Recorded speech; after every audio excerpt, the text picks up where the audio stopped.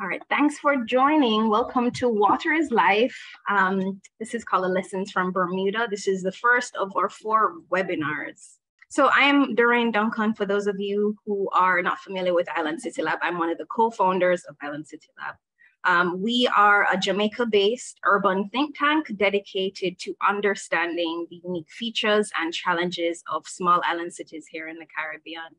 Our aim is really to improve our built environment by building, fostering, and convening a network of civic thinkers to confront these challenges.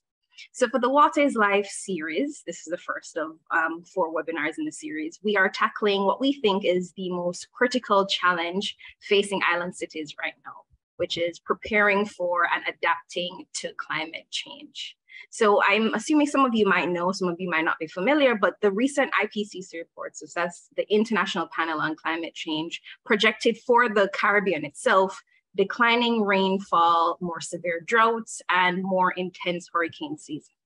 So what that told us is that water security is perhaps the defining issue for all of our Caribbean islands.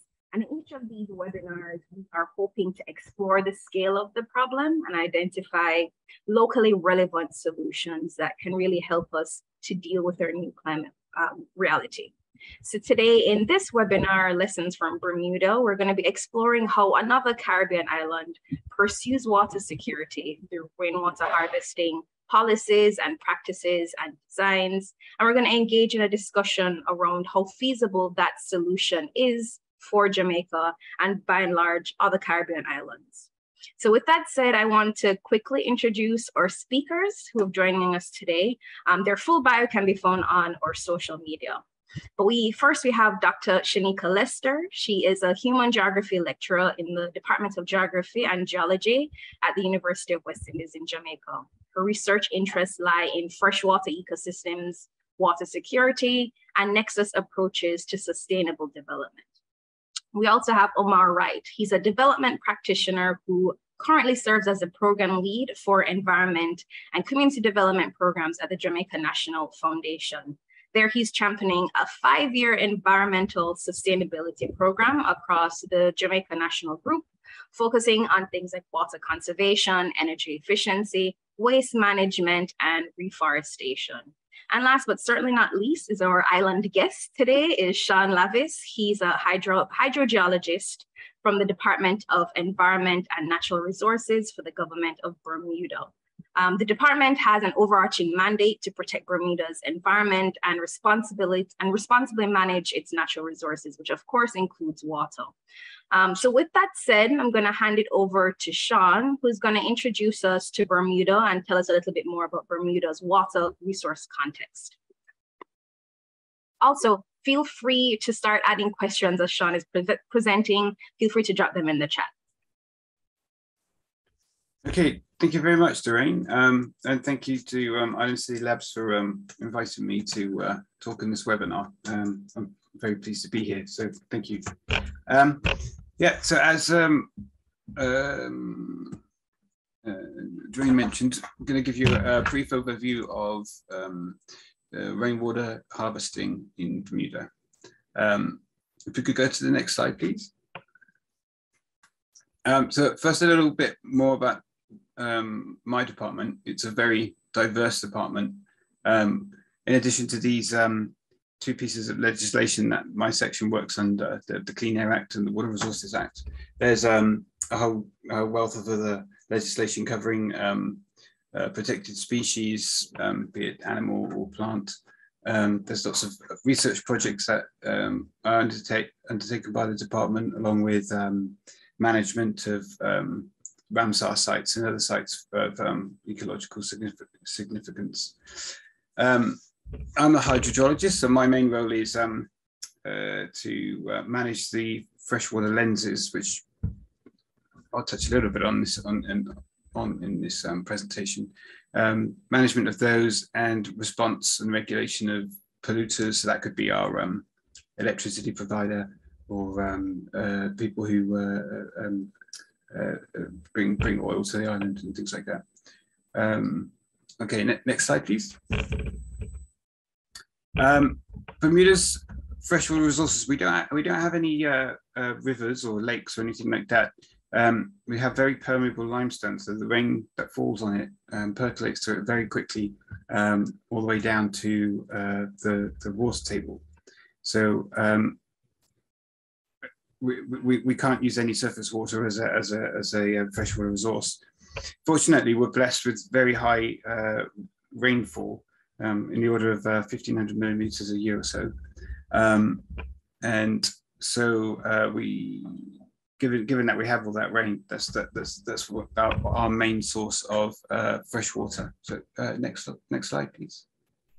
Yeah, so here's it broken down into the three main areas. So rainwater harvesting, and I'll talk about that a bit more. That's essentially catching the rain on your roof and diverting that rain into a tank that's usually underneath the house. So a rough estimate of the percentage that contributes to our fresh water is around 60%. This is a very rough estimate. Many people on the island, in addition to capturing water, also have a well, which they use for things like flushing toilets mainly, but it's also used for laundry and irrigation. And we can't measure what they take in a year. So there's a big error on this, but it's a significant proportion nonetheless coming from rainwater harvesting. Rainwater itself isn't quite enough to supply sufficient water for our needs. So it's topped up with reverse osmosis. So that's taking something like seawater and processing that to fresh water. That comes in around 24%. And from our fresh water lenses, at the moment, we're producing around 16%. Again, typically by reverse osmosis. Next slide, please. So we have freshwater lenses. So I'd really like to have a few more slides actually to go through these. These are essentially sort of like icebergs kind of floating on water. So this is all in rock, but if you were standing on Bermuda and you drove down, you'd eventually hit the water table, and that's at the same elevation as the sea. So essentially the sea is, the saline water goes underneath Bermudian rocks and at the other side. So all the pore spaces within the rock are filled with saline water. When it rains, the rain percolates down into the water table. And because of the rock is there, it can't escape quickly enough. So over time it builds up and it forms lenses.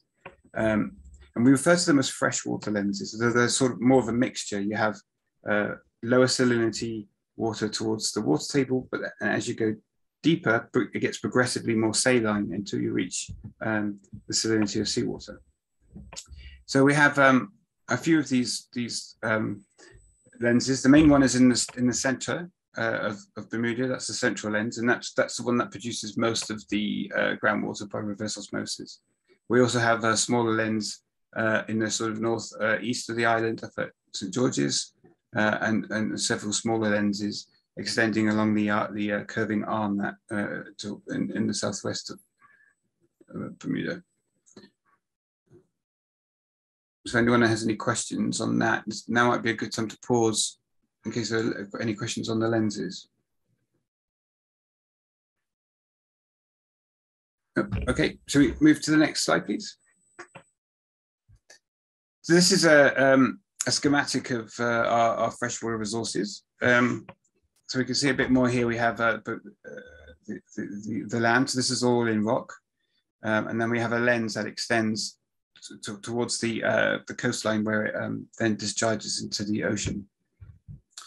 So we have where should we start? We start with rainwater. So yeah, as before, about 60% from the rain that falls on our roofs and is diverted into tanks by the house.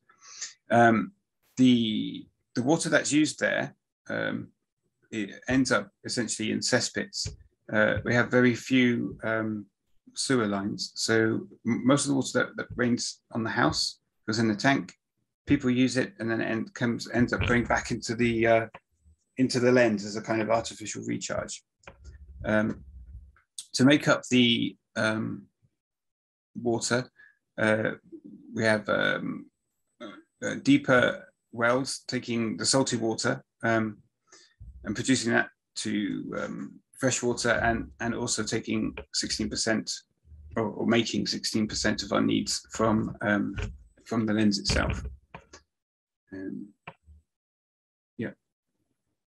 One of the main benefits of this actually is ordinarily when rain falls on the land, a lot of it is lost by a process called evapotranspiration, where it basically vaporizes and ends up back in the atmosphere.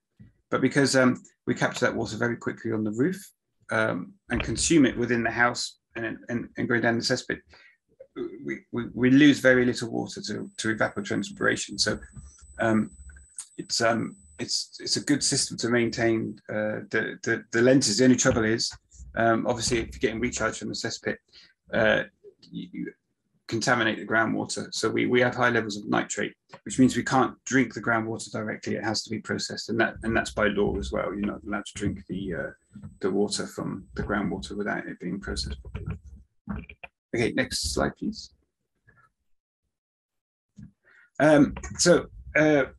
Given the importance of rainwater harvesting, for a long time now, since about 1951, it's been law that all buildings have to capture water. So the law states that you need to have, and this is the Public Health Water Storage Regulations, 1951. So it stipulates that you need at least 80% or more of the roof to be gutted to collect rainwater. And also stipulates the size of the tank that you need in order to store about 3 months of water, essentially. And in there as well, there were also recommendations about how to treat your tank water, because one of the issues that we have found, and I'll talk about this more in the next slide, is that with things like bird droppings, lizards, leaves get on the roof, and these wash into the tank. So it's important to maintain the tank to make sure that it doesn't get a lot of bacteria. And also at the bottom of the tank, you build up this kind of sludge area, and that's not good, particularly during drought times when the water in your tank is very low. You can end up disturbing the sediment and bringing it through into your house. So yeah, maintenance is important. Next slide, please.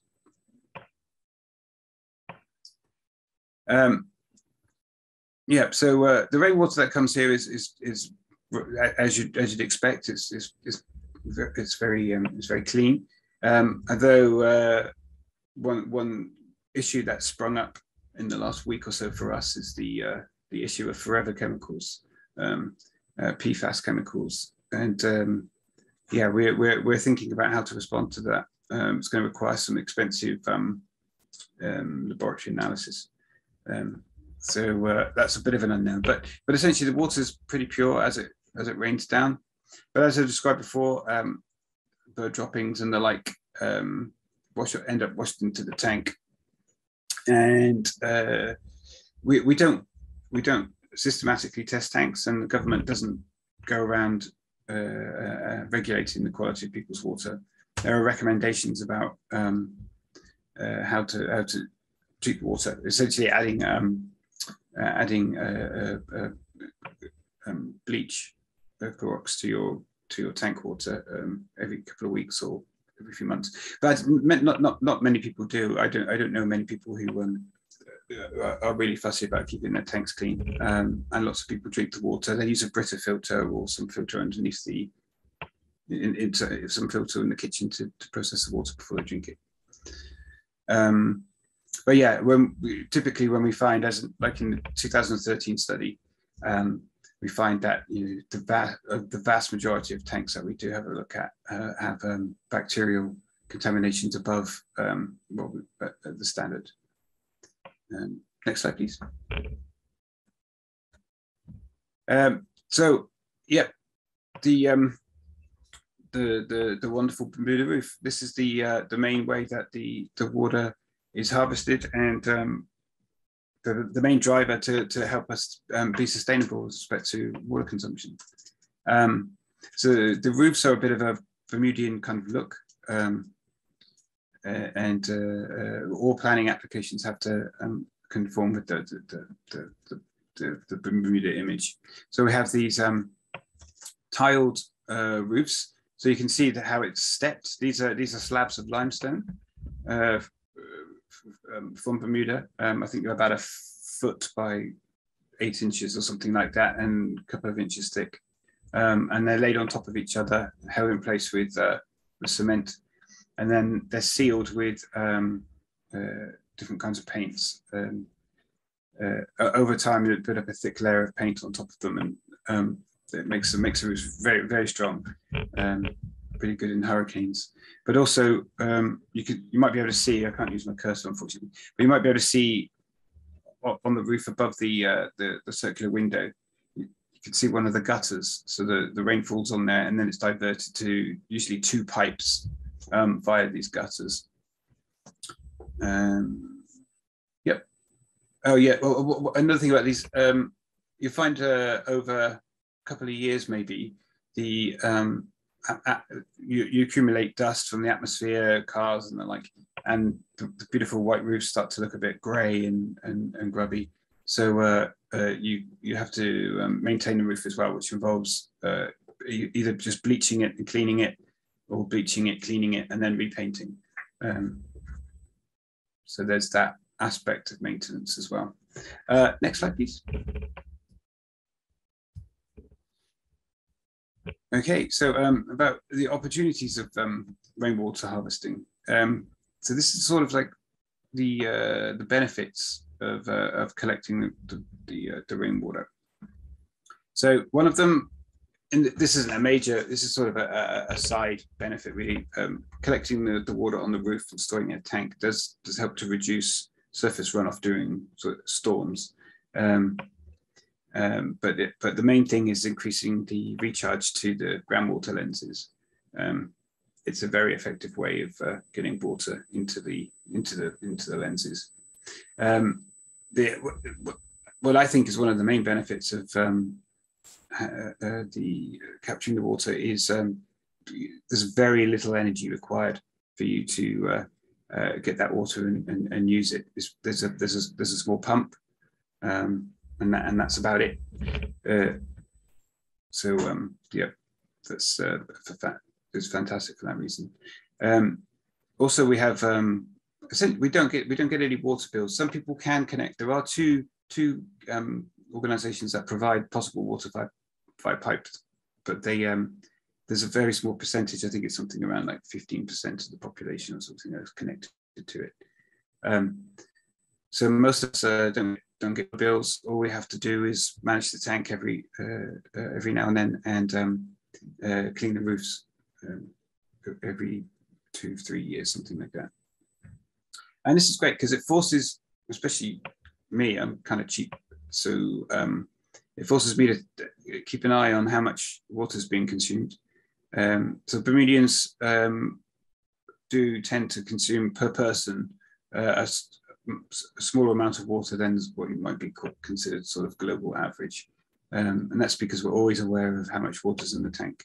Whenever we're showering, brushing teeth, that sort of thing, we're very careful not to let the water go, which I think is also important if you want to maintain sustainable water supply. Okay, next slide, please. So there are some challenges with the rainwater harvesting. So the bacteria is one of the main ones. Now, I've lived here for about 4 years, and I've been ill a couple of times, probably from the water, but it's pretty rare. I think your gut bacteria must respond, something like that. But it is an issue that you have to be aware of and respond to when necessary. The other thing is it doesn't provide. Well, most people that I know who have rainwater harvesting, they can pretty much sustain themselves just from that water. But there are other people, especially if they've got things like swimming pools, that the rainwater harvesting just isn't enough. And also some of these old houses have quite small tanks, but yeah, but for a lot of people, it's not quite enough. So they have to top up. And to top up the water tank, we use truckers. They're called truckers. big water tanks that fill up from one of the two organizations that provide potable water via reverse osmosis. And then you pay about $125 per 1,000 gallons for them to come and pump that into your water tank. So yeah, but like I said before, the other thing that you can do is use a well to provide water for flushing toilets, and that would bring most people up to around 100% of their water needs. Okay, so we've gone over. So in addition to bacteria, there's been some concerns, especially near our power plant, about contaminants from atmospheric fallout from combustion. So we have our electricity is essentially 100% from a plant that burns heavy fuel oil, and the exhausts come out the stack, and then they're carried. The exhaust plume is then carried over people's houses, and they're concerned about contaminants falling out of that plume and getting into their water. So we do periodic testing for contaminants, and we've generally found that they're below. Oh, I'm over time. Okay, I need to speed up. I was worried I'd be too short. Yeah, so we carry out periodic testing for contaminants, but we haven't found any evidence that it exceeds drinking water standards. They tend to be indicative of a car sort of chemical signature, but not at really high concentrations. We also have the forever chemicals. Like I said before, we don't fully understand that at the moment. Droughts can impact us. We've had a drought here for a few months now, and yeah, when people are ordering water, it's hard to get hold of a water truck. You have to wait a few days. And the last one is, oh yeah, well, I've covered the emitting atmospheric. I don't need to go for that last point. I think we've covered that. So that's the last slide, I believe, isn't it? Thank you so much for that, Sean. I think it's a helpful overview of another country's water system, which is very, very different than Jamaica's water system. And I think it's a helpful comparison before we start and get into this conversation. So before I bring on Omar and Shanika to start discussing the relevance of that type of system for Jamaica, I want to give them a chance to kind of introduce themselves, their work, but particularly their interests/passions around water security. So we can go ahead and start with Shanika. Hi, good afternoon again, everyone. So my work with water surrounds both water security and water governance. And through that work, I have explored the social, economic, and political dimensions of water security at the household level within Kingston, looking at inequalities in access within and between communities of different socioeconomic backgrounds, as well as diving into how access is mediated by those in control of the resource itself. I also examine our institutional framework and how management action shape water security or insecurity in Jamaica, and what are some of the steps that needs to be taken in order for us to secure a more sustainable future where our water resources is concerned. One of the highlights from that work is definitely, while all of us is at threat for water insecurity, the urban poor and those that are within areas that they do not have sustainable and reliable access, so are some of the most vulnerable amongst us. So within our urban areas, we have high pipe water coverage, meaning that these people might have water piped on their premises, but oftentimes that supply is not reliable and it is not sufficient. And so we cannot call that water security. So that's it in a nutshell. No, I appreciate you bringing in the kind of socioeconomic issues around water security, that you can have piped water, but the cost, the availability, the frequency, yes, the quality is also a question of equity, right? So Omar, over to you. Thanks, Doreen. And let me just first say good afternoon, evening, wherever you are joining us from. I am aware that we might be having participants from around the world. So good afternoon or good evening, wherever you're joining us. And thank you to Alma Cecilia for this opportunity for us to have a discussion. Water is life. And under the water project that the Jamaica National Foundation executed, we have a phrase to say, climate is water, because how we are going to feel the effects of climate change, especially for small island developing states, is through the impacts of water, whether that is sea level rise, whether that is saline intrusion into our water sources, whether that is droughts when we don't have water, or whether that is flooding when we have too much water. But what has been my work and role in this whole issue of water security? Well, the Jamaica National Foundation, one of the leading providers for mortgages in Jamaica, where we focus on the housing sector. In 2017, we sat down to look at what are some of the things that was affecting homeowners. And Shanika just spoke to it. So we might have pipe water. I think it's 70 going to 80% of the homes in Jamaica have access to pipe water, but sometimes that access is not real access. And so we are seeing a whole lot of management issues around water. We're seeing a whole lot of issues with using water efficiently. And so in 2017, we developed a project with the Inter-American Development Bank to look at how we might encourage homeowners, householders, developers, when they're actually building homes, to take into consideration questions around efficiency. So what are the types of technologies that you're using to ensure that you're using the water when you do have it in an efficient way? Questions around resiliency. So for the Jamaicans who are on the call, we will recall, like earlier this year, we had industrial action by the NWC. And so water, as we would come to know it, was not in abundance. Even though we're the land of wood and water, we didn't have water for quite some time. So how do we encourage homeowners, encourage Jamaicans to have storage capacity built up? And one of the technologies that we encourage at the Jamaica National Foundation is rainwater harvesting. And yes, Jamaicans do practice rainwater harvesting, but I heard Sean make mention to the situation of bacteria. And so how do we store the water safely? The health considerations around rainwater harvesting. So what we did with the project, so it started in 2017, we ended last year. We brought together research. So we literally went into Jamaican house and we installed these efficient devices that we would have been aware of that were on the market, just to see how it might impact upon the behaviors, one, the conservation, water conservation behaviors in households, and how it would affect their water bills. I saw Sean had it in there in his presentation as well, how using water in an efficient way impacts on the water bills. So the pilot rolled out in 2020, and we had 9 households in the urban area.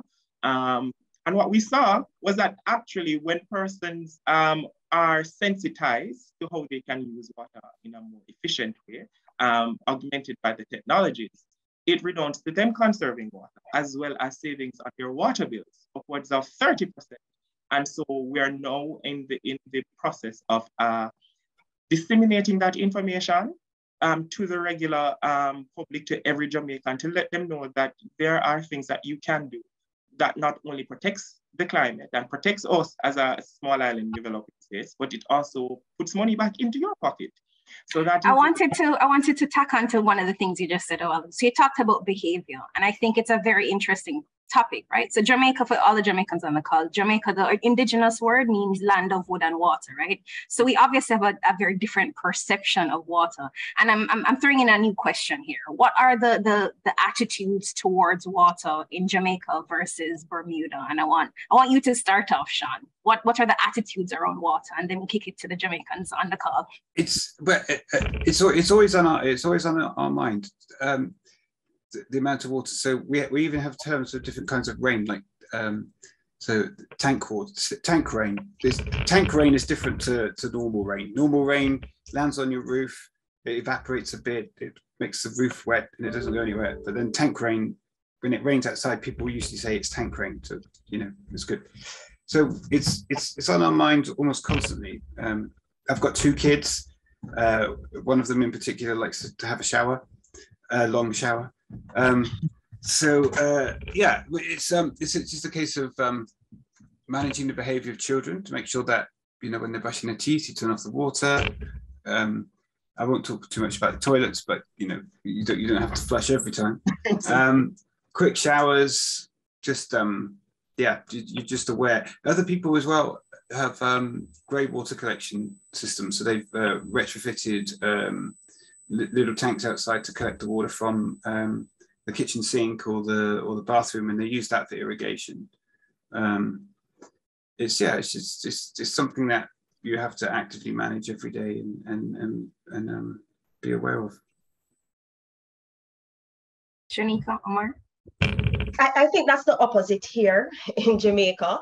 I do believe that in recent years, you have more Jamaicans being aware that we are in a water crisis. However, those efforts of water conservation and water use efficiency is usually confined to those periods of low rainfall or drought. So the general value for water is still pretty low. The resource might be seen as a tragedy of the commons, right? Everybody thinks that it's infinite. They'll always have it. They have a right to it, and they will use it however they please. I don't believe that there is an understanding and an awareness of where exactly does our water come from. Beyond the pipe, of course, or the National Water Commission. A lot of people do not know the importance of our freshwater ecosystems, or watersheds, or rivers, or aquifers, and the valuable service that they provide to us. So I think generally in Jamaica, we think that we have an abundance of water supply and the value for the resource is still very low. I agree. It is, we have this thinking in Jamaica that we have an abundance of water because we're the land of wood and water. And therefore, psychologically, how we approach that question of water conservation is that we're always going to have water. We're not going to run out of it. But as Shanika did say, we are now faced with questions of accessibility, and we are faced with the shortages with our water availability. So you will find now that persons in those periods of time when there's a water lock-off, or the National Water Commission is sending out circulars to say, this weekend, between this time and that time, there will be no water. So you find that persons, that is almost a nudge for persons now to consider water conservation. And so we're seeing the change, not as rapidly as we'd like to see it, but slowly persons are coming around to how important it is to conserve water and to use water efficiently. I think that's a very helpful framing. So given that context of the way that Jamaicans in particular perceive water and the abundance of water that we have or do not have, is rainwater harvesting a relevant strategy to help us increase both the perception and the actual water security that we have? And if so, what are the steps? I mean, I know Omar had mentioned a couple from JN, but what are some of the steps that we've taken thus far to get rainwater harvesting to be, you know, as widespread as it is in Bermuda? So yes, to answer your question directly, yes, it's a viable option to consider, but there are other considerations, especially coming out of a projectized environment where we actually went out and worked. We are trying even actively now to get persons to see rainwater harvesting as a viable option. It depends on where in Jamaica they are located.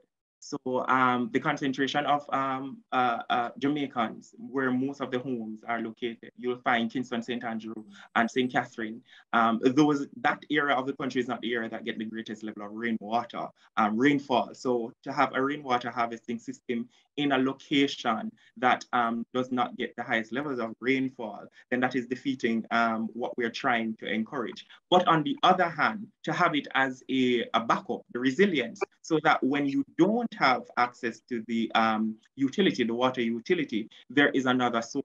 We position the messaging around rainwater harvesting like that. But then you have the western part of the island, so the Westmoreland, the Portland, those areas that would see increased rainfall, that a rainwater harvesting solution in those areas would be appropriate, because they would have appropriate supplies of rainwater to take care of their daily needs. So it depends. If it is that we're doing it in the parts of the island that does not see the levels of rainfall, we position it in the message to them is resilience. For the other parts of the island, of course, resilience, yes, but also it is a source for you to get water, and you don't necessarily have to be connected to the water utility. That's savings for you. And I easily say, I just discovered that there's a community in Jamaica that does not have water from NWC for over 100 years.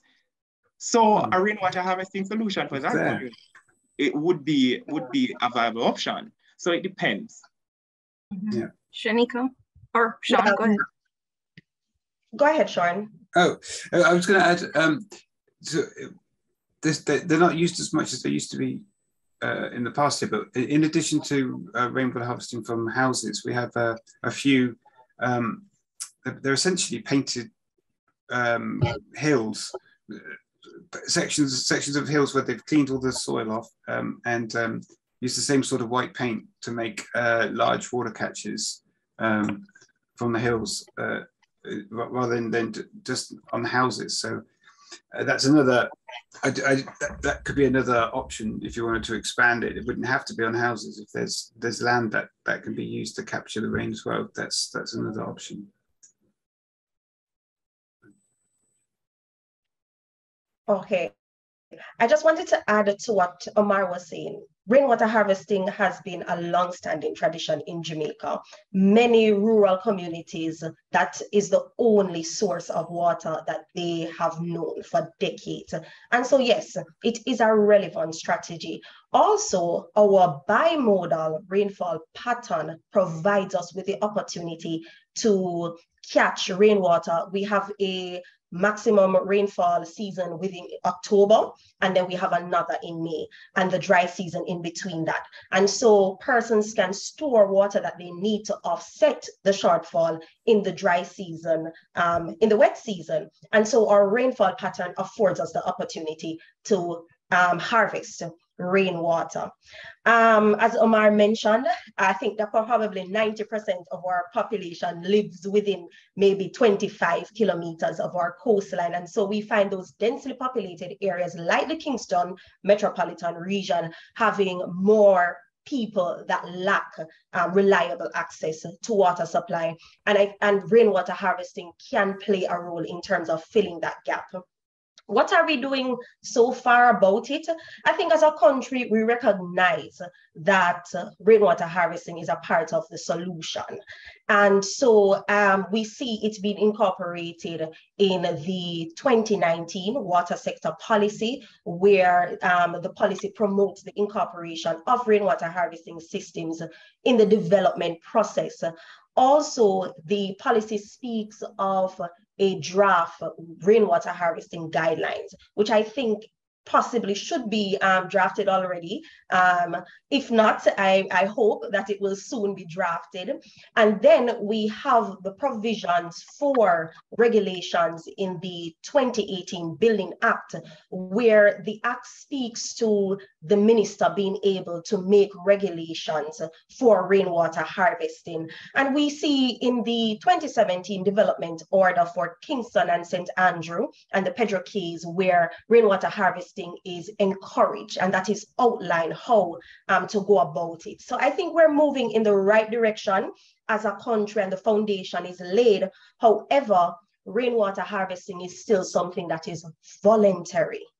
And I don't think that we'll get to where we need to go, which is a water secure future, if it's still voluntary.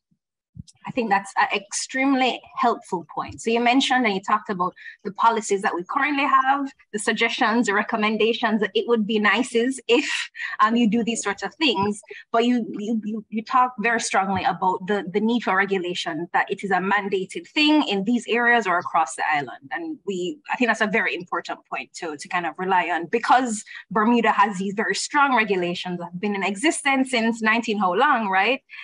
That have forced people to do this sort of water practice. So I wanted to go back to another thing that you had mentioned. What are some of the obstacles to rainwater harvesting? And this can be, a wide spread of obstacles, right? Cost, perceptions around rainwater harvesting, infrastructure maintenance. What are some of the hindrances you think to uptake of rainwater harvesting in Jamaica and potentially other islands where it's not being done wide scale? Start with you, Shanika. While rainwater harvesting is seen as a solution, a viable option to offset the shortfall that we have in our water supply, especially during the dry period, climate change and rainfall variability can be a challenge to that. If we do not have reliable rainfall, then we won't have anything to store, right? As well as the unpredictability of that bimodal rainfall pattern that I mentioned before can become a challenge. If we're not able to predict or set wet and dry season, then we won't know when we harvest this water. I think though that agencies such as the Met Office, the Meteorological Service of Jamaica, and the Water Resources Authority that collect climate data, and even groups like the Climate Studies Group at MONA, they are now in a place where they can provide information on changes in weather and climate that inform decision making about, for example, what's the size of a storage that you need in a particular area because of the changes in rainfall that we'll be seeing within that area in the next 5 or 10 years. And so our decision making about rainwater harvesting will have to be informed by scientific data. Mark? Other obstacle is perception. That's, I'll say perception. I heard in Sean's presentation, he mentioned some of the water quality challenges that exist with the harvesting of rainwater in Bermuda. And it seems like the people of Bermuda are not necessarily bothered by it. But I can tell you, while in rural Jamaica, a lot of people is used to using and drinking rainwater without it being filtered, I think people within our urban areas will be a lot more skeptical about water quality. And I think that will have to be an obstacle. So within the Jamaican context, I think we'll have to have some public health regulations. We'll have to have some monitoring of people's tanks and systems to ensure that from rainwater, people are not getting sick. Over to you, Sean. Not sure. Yeah, well, sorry? Omar, I meant, but go ahead, Sean. No, I got a couple of things. I got an interesting study you might like to see on the sizing of tanks and things like that, but maybe I'll send that to you offline. Oh, okay. So to the question of what are some of the obstacles, hindrances that might be hindering Jamaicans from taking up rainwater harvesting? I know for us in the project, one of the things that we didn't even think about, but once we rolled out, we realized how aesthetically pleasing, especially for the urban areas, because we're asking persons to install rainwater harvesting, and we were thinking it would be something that they would be like, oh, yeah, this is making much more water secure, but they had concerns about how the tanks look, how does it match their architecture, so things like that became very important. The matter of cost as well was an important decision making factor. But what we were able to do is to work on business and financial case. So both the homeowners and developers, when they're considering installing a rainwater harvesting system. And one of the tools that we now use is a water savings calculator, so that homeowners can go and see what it would cost to set up a rainwater harvesting system and over what time period you will get back that investment that you have put in. And that has helped to move the appetite for rainwater harvesting solutions with the other attendant technologies. So we see that, as well as what Shanika would have already mentioned about the rainfall. Persons were very strong. I don't get rain in my area, so if I'm going to set up a rainwater harvesting system, I'm just wasting money. So those are some of the things that we would have seen out of our experience with the water project that hinders persons from taking on rainwater harvesting. Thank you. And I'm very aware that the chat is very lively. There are a bunch of comments. I want to make sure I leave time for Q&A. But I want to end with this question, which is, you know, kind of a big airy-fairy question, but I think it's important to think about and to aspire to something, right? So what is your vision for a water-secure Jamaica or a water-secure Bermuda? Whoever wants to start first. Okay, I'll go really quickly. So our water harvesting system works pretty well. Based on one study, our tanks are generally a bit too large for how much we receive. So there's not much we can do to increase the rainwater harvest on people's property. We're using, I think we're using too much seawater to produce our drinking water, which is very energy intensive and consequently quite expensive. So our lenses are underexploited. So for me, what I'd like to see is much more exploitation of our groundwater lenses and reduced reliance on seawater. Omar? Okay, so for me, what it would look like is every Jamaican, no matter where they reside in Jamaica, having access to safe, reliable drinking water. As simple as that. Every Jamaican, no matter where they reside on this island of the land of wood and water, they have access to reliable, safe drinking water. Shanika? I endorse that 100%. All right. However, I have two other visions for Jamaica. One is closing the water loop. I'd love to see a Jamaica where we are not just harvesting rainwater at the household level, but we're going to step further by harvesting urban stormwater, and the government is utilizing that water. Of course, we will need that to be managed and monitored by agencies like our Water Resources Authority to ensure that there is balance with the amount of water that is harvested between that which is harvested and that which still remains in the environment. I would also like to see us utilizing our gray water. So recycling and reusing some of that water in industry or agriculture would be great. And so that water loop now becomes closed, where we are harvesting and we're also recycling and reusing water. And I believe that will definitely increase the amount of water that we have available. Also, I think that we need to update our environmental laws. A lot of our environmental laws are outdated. They have been passed since the 90s. And we see where if we do not update those laws, then we cannot adequately protect our watersheds or aquifers and our rivers. And so those would, that's my two visions, in addition, the third being what Amar mentioned, with every person having access to safe, sufficient, and reliable water supply. Excellent, excellent. I second all of the things that you just mentioned, right? So and there are a bunch of questions in the chat. Hopefully we can get through all of them. But one of the questions were about housing and zoning laws and how housing and zoning relates to water security, and what are the type of policies that you're hoping to see, or you can be inspired by Bermuda, that you think are essential as Kingston and other Caribbean cities are beginning to urbanize really quickly and really rapidly.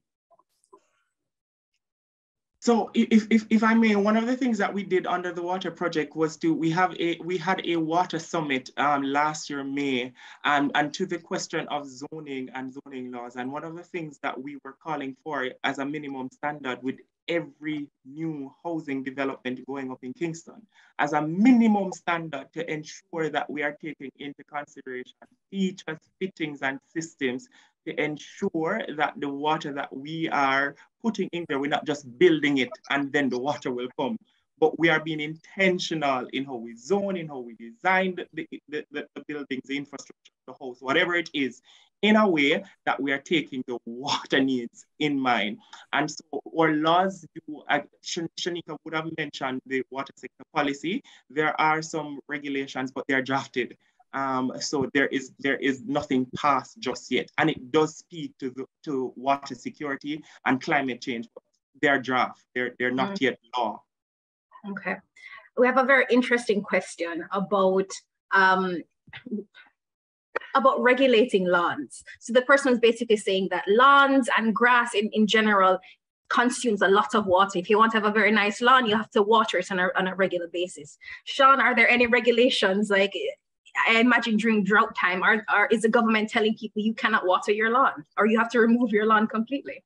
No, I haven't seen any. I don't think I've ever seen anything from government saying you have to reduce your water consumption. There's usually signs around about if there's water stress, just raising people's awareness. But yeah, no, I can't think of a single incident since I've been here, and I'm not aware of anything about government cracking down on water use. It's usually just managed, internally, because you have that awareness. True. I just want to mention, it was a very interesting question. I do believe that Las Vegas just passed a mandate to ban grass because they're so water. Wow. Yes, yeah, there are instances that we're seeing now around the world where, because of the lack of access to water, governments, city governments, sometimes national governments, the case of South Africa was very prominent, I think, in 2015, where they were at day zero because they were literally running out of water in some parts of South Africa. And the government legislated how much water individuals had access to. So we don't have that in Jamaica. What we do have is the NWC sometimes will send out circulars to say we're going to have water lock-offs at certain periods of time of the day. Mm-hmm. I think one of the challenges, Doreen, I just wanted to add to that, is that the monitoring and enforcement. If we're going to have a law like that, somebody needs to monitor it and enforce it, and we don't have that capacity. And I see, or maybe it's in our far future, but I really don't see it in the near future of Jamaica that working. So the law might be there, but I'm not confident that it will be enforced. Mm-hmm. So there's one person. Just one more thing to add to that. So yes, Shanika, the law being enforced, but how enforceable is it? In the context of Jamaica, where we see water as a right that we have. Yes. Yeah, ours is basically managed at the planning stage. So the a plan for a new development will obviously include the water tank. The plans are inspected by Department of Planning. We consult on them, or our department consults on things that have any implications for the environment. But then the installation of the tank and the roof and everything like that, that's all checked over by planning in order to get a building permit and final sign off. So that's pretty much how it's regulated here, the whole system.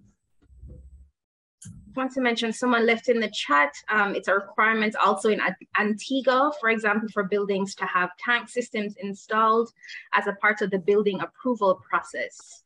Sometimes we cannot rely on citizens to act on their own. So we're having stories from other islands about rainwater harvesting also being a part of their system. We have another question about kind of the perceptions around water. Someone mentioned, apart from the study Omar mentioned, what has been the response from the general public when you engage them in discussions around water efficiency and conservation? So the general response to begin with, when we say water conservation, in people's minds, why do I need to conserve water? I have water, I have it in abundance. So you get that initial response. But what we have found, if it is that we position the messaging at a time where the country or NWC has put out a circular to say that there is water cutoff between this hour on these days, then you find greater receptivity to what we are saying about water conservation. So what we have been doing is working with NWC, looking at those circular and pushing the message of water conservation when it's fresh in their minds, when they are feeling the impact of low water access and low water availability now, and then we'll see a change. But also through the pilot project, when we start put the message in terms of the savings that can be occurred to owners, householders, if they practice water conservation, then you see greater receptivity. So when we go out and say there's a possibility that you can save 30% on your water bills, people hear that and they're like, oh, yes, tell me more. When you start to tell people that, did you know that 80% of your water that you are using at home is in your bathroom and you might have a leak? Have you used a leak detection dye to find out? And people be like, okay. So you find that how we present the message to them, it helps with their receptivity to that message that we're sending them to conserve water. So we frame it in the context of a benefit to them and not only the planet. It is sad, but climate change is not yet something that touches individual lives, the day-to-day. So when we bring it in context of how does this affect your day-to-day life, we find that persons are more receptive to what we're saying and are more willing to commit to practice water conservation and water use efficiency at home. I'll add to that, Doreen, that, you know, it's creating that behavioral change is about education and sensitization, because while we have the homeowners who will want to reduce their water bill, we still have that subsection of the population that is connected to the water supply illegally or do not have access to pipe water. And so we now have to ensure that we target every single Jamaican with education and sensitization about the value of water, and so that they know that this is not something that we will always have. This is something that if we do not take care of our natural resources, then we will be at a point where we are experiencing water scarcity, and there will be contestation over the resource between the agricultural sector and for domestic use, industry, etc. So I think generally, we, as a people, we need to know more about water and some of the challenges that we are to face in the coming years. Thank you. So there are two last questions I want to make sure I leave time for. So one of them, someone mentioned that the traditional Bermuda roof, it's limestone cut stone that's there. Someone asked, because of the reduction of available limestone, what are some of the other materials that can be used on roofs in replacement of limestone, or just general, what are the materials that people can use on their roofs if they're interested in setting up a rainwater harvesting system, John? That's a good question. I can't remember. There are at least two main types that are used on the roofs here of artificial slates, and their names completely escape me, I'm afraid. I'll try and I can try and send out the details later, maybe. But yeah, I know people who have. Well, usually you still see in a new build, you still see the Bermuda limestone, so it's still being used. But I know several people who've added extensions and they use artificial slates in place. I just can't remember the name of the material, I'm afraid. Got you. Once you send it out to us, we can post it on our social media. And then this last question is about, are there any plans, either corporate or academic across the Caribbean, to develop certification to measure and monitor urban infrastructure, in particular thinking about water regulations? So the person mentioned US has LEED, Europeans have WELL. Is there some local alternative, Caribbean specific alternative around sustainable building, which would include, of course, sustainable water use? Not that I know of currently. Yeah, not that I know of. Okay. Yeah, all I've come across is reports mainly from the 1970s and 80s about Bermuda's, so all internal government reports. Okay, that's a good question from Tenement Yard Media. But if there are any architects on the chat and you know of any sort of codes, regulations that are Caribbean specific or island specific, drop them in the chat. Just to add though, Doreen, so while it is not a national code or such, what we have done under the water project is to have a water adaptation guideline. So in Jamaica, we have different regulations, different policies around water adaptation and water security. So what we have done in the water adaptation guideline that you can find at waterprojectja.com is to put all of that in one place. So if somebody wants to do a rainwater harvesting system, they can look to that for the guidelines. If somebody wants to know the toilet, what is a water efficient toilet and what should the specifications be, it is in the guidelines. So we've done that under the water project for Jamaica, but it's not, I wouldn't say that there is for infrastructure development, something like that, not that I know of. I know that we are at time and I want to appreciate that people probably have to get back to work, but there's one last burning question that's very spicy in the chat that I had to read out.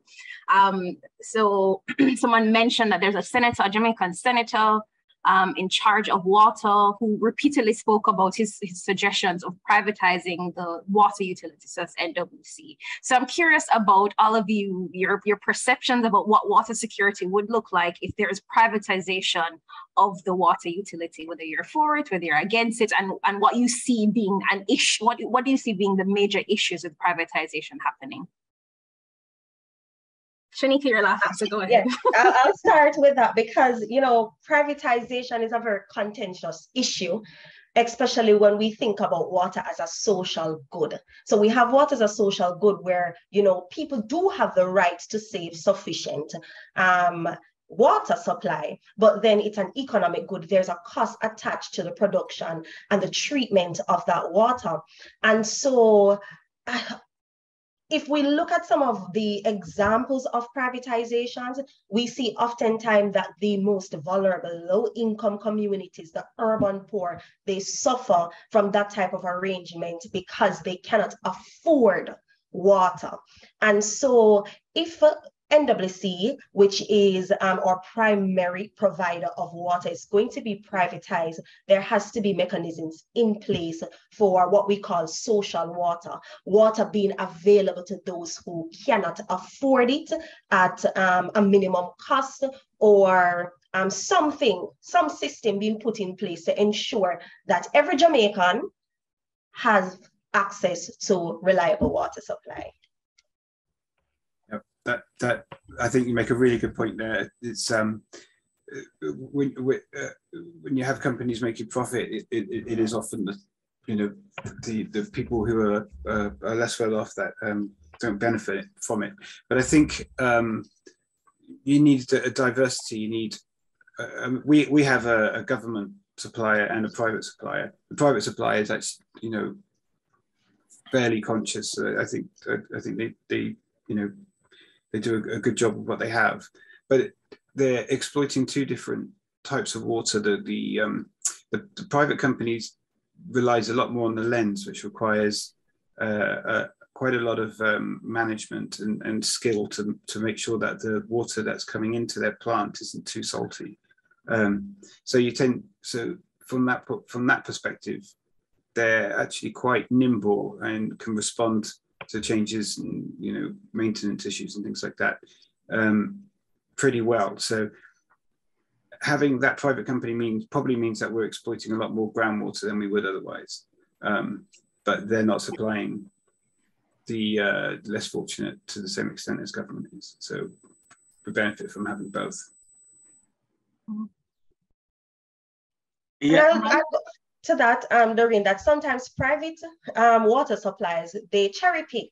And so we'll have to know how will we overcome cherry picking, because a private supplier does not want to supply water to an area where they cannot have a return. investment.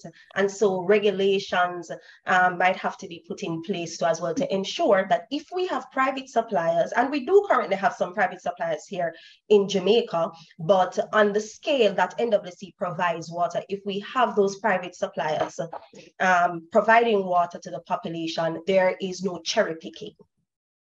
Omar. True. So I wonder for that person who asked the question if they were in the summit last year in May, because we did have a minister which he spoke to that issue of privatization of water, and there were some very robust discussions that we had around that. But I think I fall in my thinking where Shanika and as well as Sean has offered so far.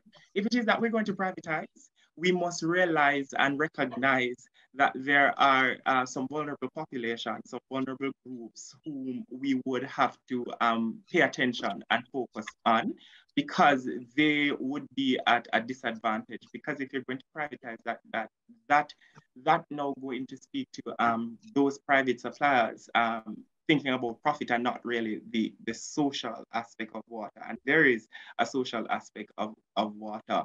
And so if we privatize, we have to, I think Sean said it, a diversity of players in the field, and government still having some part to play just to ensure that the interests of those whom might not have the voice or the resources to access still maintain some level of access to such a precious commodity. So it's not like other things. Water is life, as we're discussing now. So if we are to go down that route, just to ensure that we have space for those vulnerable population to not be excluded. All right. On that note, I think it's a perfect note to end this webinar on. I want to thank all of my panelists, Sean, Shanika, and Omar, for joining this conversation, participating, all the prep beforehand. Thank you very much. And everyone who showed up and asked questions in the chat. And lastly, just as a reminder, Water is Life webinar series is continuing. Look out for marketing in the next couple of weeks.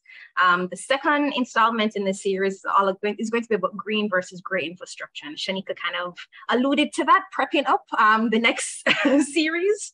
We'll also have a conversation around wastewater and zoning. So we talked about urban density and densification happening in our cities. That conversation is going to be all about that. And the last one is going to be about urban agriculture, realizing we're in a space of water scarcity. What does that mean for food systems and food security? So I want to thank everyone again for joining this conversation. The recording will be available in a couple of weeks. We'll be posting it to our Island City Lab YouTube account. And takeaways and all of the clips and tidbits from this conversation, look out for it on our social media in the next couple of weeks. But again, thank you all for joining us. Enjoy the rest of your Tuesday. Thank you very much. Thank you. Lovely to speak to you guys. Take care.